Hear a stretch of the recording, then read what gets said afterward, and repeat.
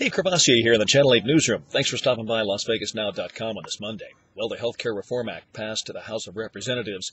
We're going to have reaction from all sides around the country. We'll also be looking at what happens now to that bill as it heads back to the Senate and what its chances are. And we also have reaction from small businesses. Now, some say it's going to help small business. Some say it's going to hurt them. At least those over 50 employees may have to dig into their pocket a little bit deeper. We'll look at that. We'll also see that Governor Gibbons, his reaction to the passage of the Health Care Reform Act was to direct his Attorney General to file a federal lawsuit against the government. We'll look into that a little bit deeper. Lacey Thomas, the former head of UMC, is in court today, finally showing up to answer to the charges of felony theft, among other things. We'll follow that trail for you.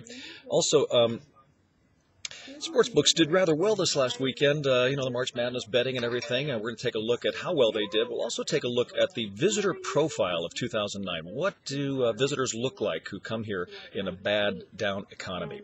And finally, if you have allergies, you know it is the season. Boy, the pollen's really out there. We'll take a look at what's the worst right now and maybe what you can do about it. Those stories and a lot more at 4 and 4:30, at 5 and 6. We'll see you then.